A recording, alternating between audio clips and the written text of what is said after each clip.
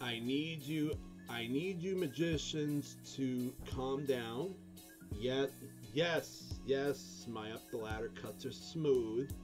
Some would say the video's sped up. Some say the packets are misaligned.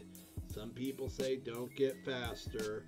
But I need you to calm down. You got to fill out the paperwork up front. I'm going to send you to the front desk where my receptionist will take care of you. So thank you, and enjoy the up the ladder cut. I have the deck in new deck order. So here's the Gambler's False Cut, also known as Charlie Miller's Up the Ladder Cut. I'm sorry for the miscommunication and the misunderstanding on my part. It is 4:25 right now Eastern time where I live, and as you can see, the day is quite sunny. So I'm gonna give you a bonus up the ladder cut right now, right here. So guys, I have the deck in new deck order.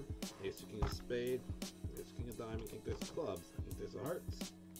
There's the deck back in new deck order. Thank you for watching.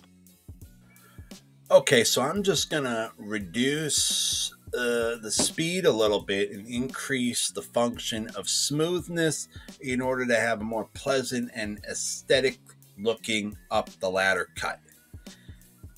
When looking at the hands, we want cosmetics first, functionality second, because if you have someone who has hands that don't look very kept up, the audience isn't going to be pleased. I know you don't want to hear that, but that's just the case, the way it is. So I'm not asking you to get a manicure or do things that are outrageously expensive, but just clean your hands, use a nice soap like Roberto Giobbi suggests in Card College, and you'll be A-okay. Here is for the slow folks.